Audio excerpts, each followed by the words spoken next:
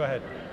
Thanks for having us, Dr. K. I am pleased to award you the 2220 Lifetime Achievement Award for your role in making Pyongyang an inclusive city with an unmatched lifestyle. It's an honor, Ms. Patel, especially coming from a renowned architectural engineer like you.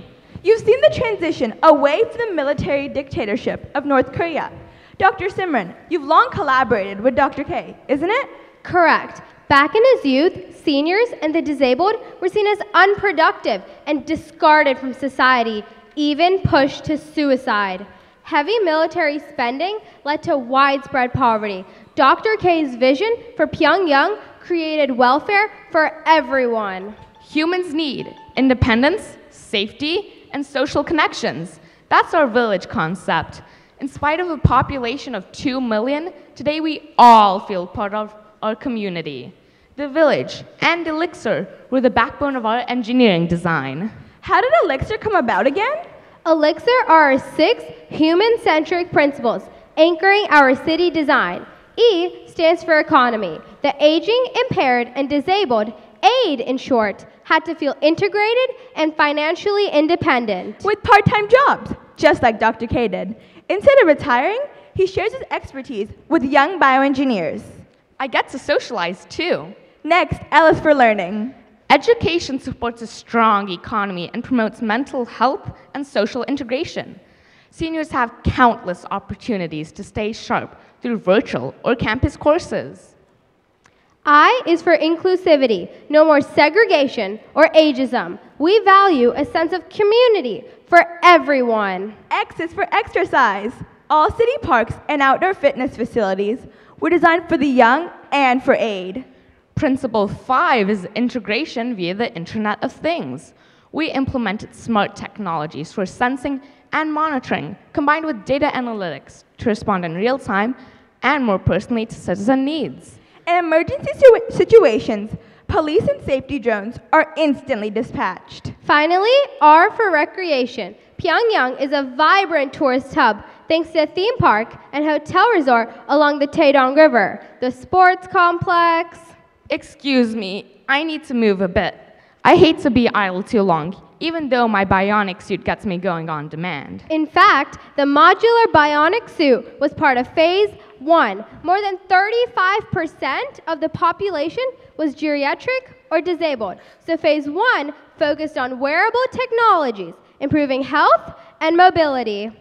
Biotech engineers connected the bionic suit to a smart living environment. It is powered through electrical impulses sent directly from the wearer's brain through implanted electrodes or chips.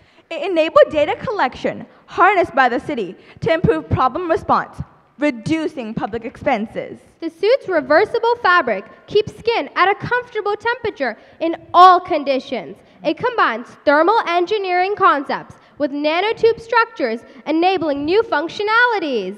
We also integrated wearable medical technologies, bionic retinal cameras for the visually impaired, self-balancing shoes with piezo cells for fall prevention, defibrillators for heart patients, portable pancreas for diabetics.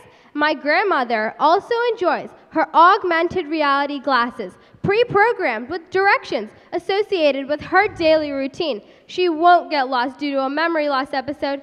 That's why, during Phase 2, the City Council partnered with building engineers to design smart living environments for aid to live independently and safely. When I head to the bathroom in the morning, floor sensors have detected that I've gotten up, and while I brush my teeth, my mirror scans my facial features for potential signs of stroke or depression. I receive regular updates on my grandparents' wellness, thanks to data collected by smart toilets and sent directly to the central hospital. Yep, bioengineers exploited DNA sequencing. The smart toilet recognizes its user and carries out microbiota analysis, preventing viral outbreaks.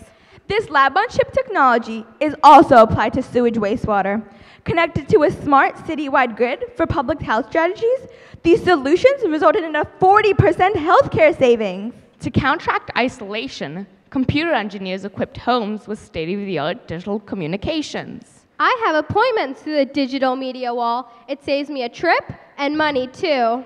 There were concerns about privacy, hacking, and internet reliance.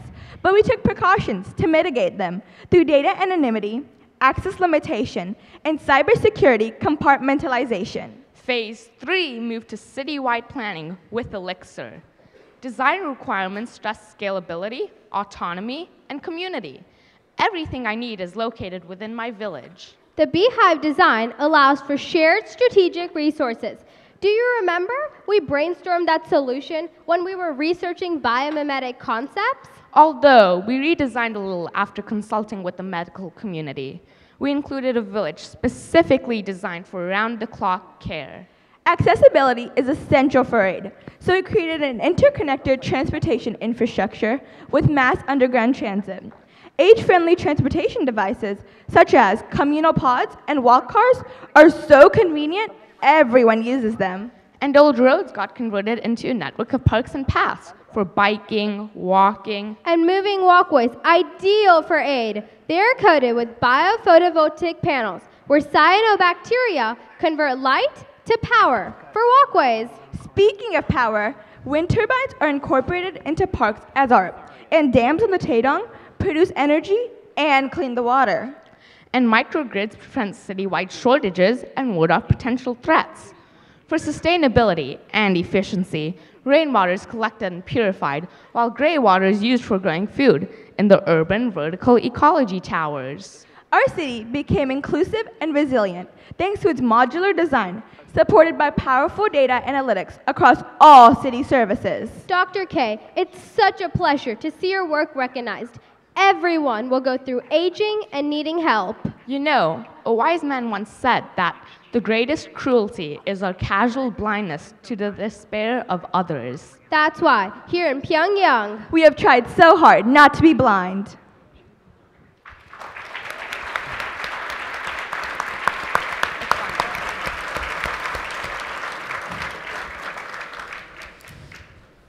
Now I would like to ask a question, if I could, please. What trade-offs or compromises did you make while designing your age-friendly city? A major trade-off was taxing our citizens. As all cities do, we tax our citizens. But as doing SimCity, we learned that if we tax our citizens too much, our infrastructure will be great, but the citizens won't be happy. And if we tax them too little, the infrastructure will not be as good. so And we the needed to find the perfect balance.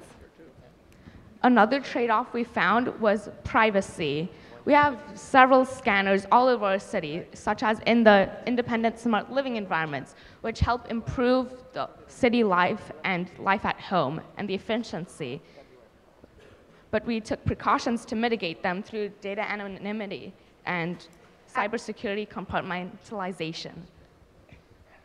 This way, the data remains anonymous from only the user, the IT hub, the hospital, and the family members of the resident. What would you say is your most innovative aspect of your age-friendly city?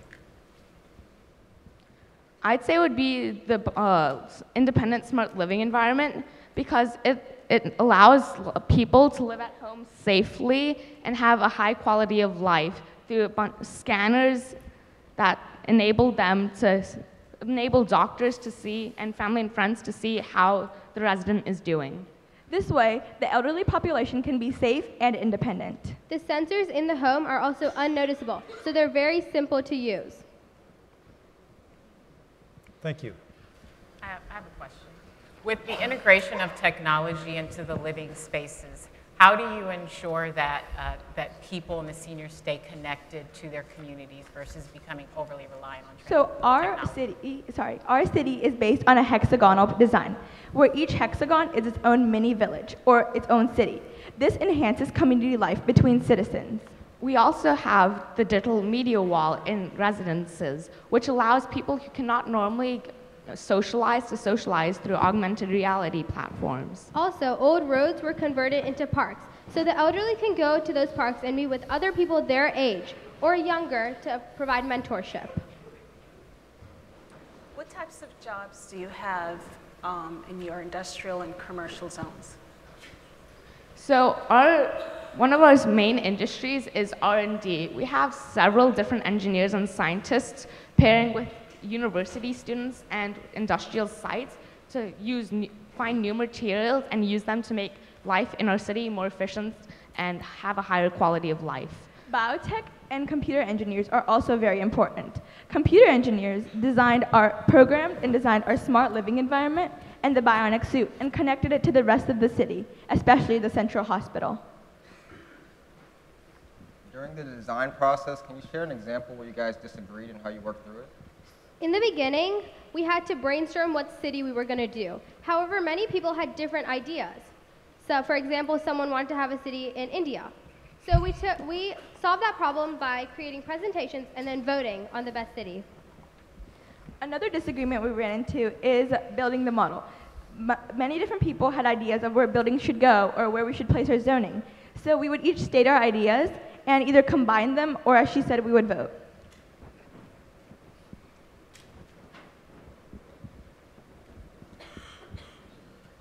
Where does your water supply come from? So we had a set of principles or philosophy for our water system. We wanted the water sources to be decentralized, and we wanted fresh, clean water to be accessible to everyone. One of our sources of water is the Taedong River. The water is cleaned and purified through our dams and comes out through the water purification plant, which is also a major tourist attraction. In our UVets, we also take gray water, which is, for example, storm drainage, or black water, which is waste, and we use that to farm in our UVets.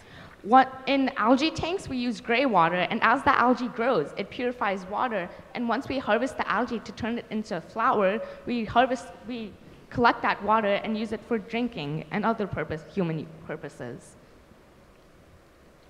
How do you fund your city operations?